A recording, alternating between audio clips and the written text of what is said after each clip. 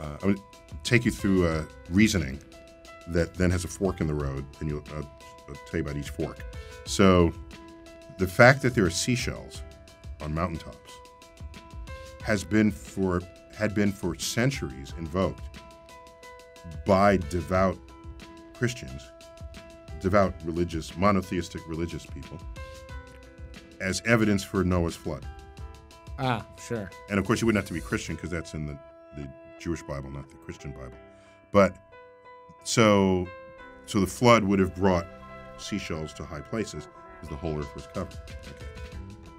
That was widely accepted as such. And then Leonardo da Vinci comes along and looks at these seashells and says, wait a minute, these seashells are perfectly laid out.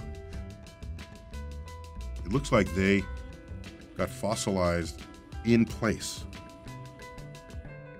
in an orderly way. Oh.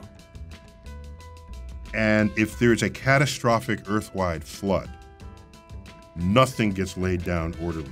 You'd expect broken shells, twisted, mixed with all manner of things.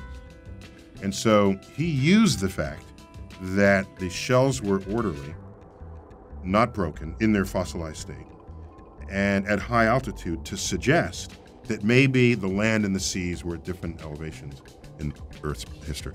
Incredible. And that was in the 1400s. And everyone went, that doesn't even make any sense. Or they went, you ruined it. There goes the wonder. Leave it to Da Vinci, who invited this guy. Uh-huh.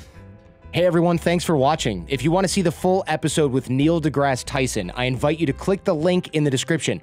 For more awesome interviews with incredibly fascinating people or inside knowledge from the best in influence, persuasion, negotiation, and nonverbal communication, please hit that subscribe button.